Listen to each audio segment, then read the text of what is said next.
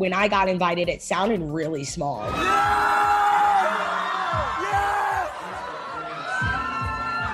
Well, let's talk about Bryce Hall and the Sway House. They faced a lot of backlash for that party, girl. So I have to ask you, because you were there. Nobody told me how many people were gonna be there. And I went when it was super early and I still had my mask there. So I left way before it got like crazy. Yeah. I got there really early. If you check my Snapchat story, the lights were on when I got there. So people don't know the full story. Like I was there for like 20 minutes before it like got crazy.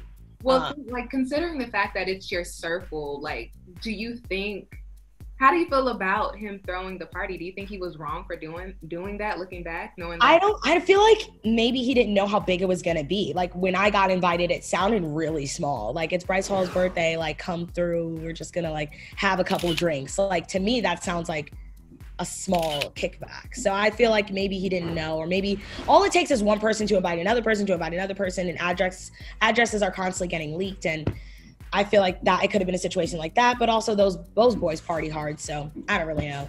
We might need more for tonight.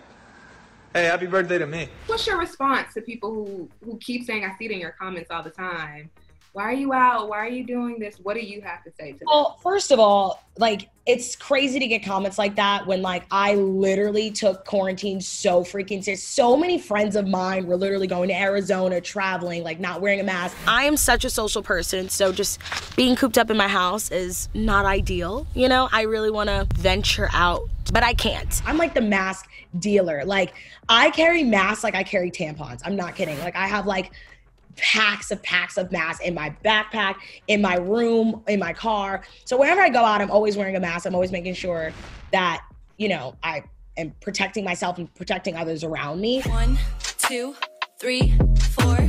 All these clothes and I just want more. TikTok, you know, there's a lot of buzz going around that it might get shut down. I don't know if that's actually going to happen, but what's been the vibe in the house? What type of conversations have you all had surrounding that?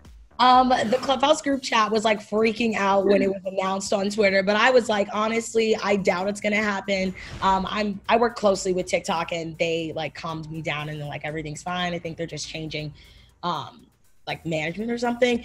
But I think it's gonna be fine, honestly. I don't see it going anywhere anytime soon. I truly don't.